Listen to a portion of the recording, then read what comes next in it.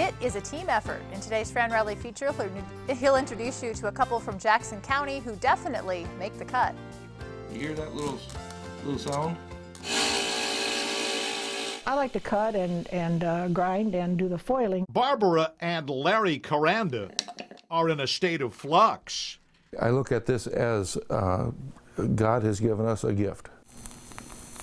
Precision and patience. So you always want to cut on the smoothest side of the glass. Working from an original design, carefully constructing a 260-piece stained glass window, Calvary's Cross. Our artist suggested the pinks, whites, pinks, blues, purples up above here.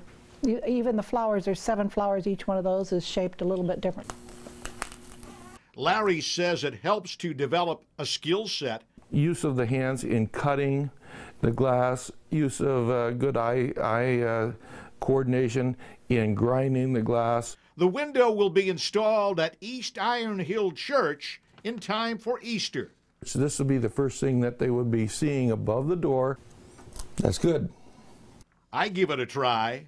In the window at Glass Farm are other glowing examples of the couple's creativity. Seeing the end product, making something that you're proud of, that is beautiful, and the craftsmanship is there. We love to see them hanging up with the light coming through them.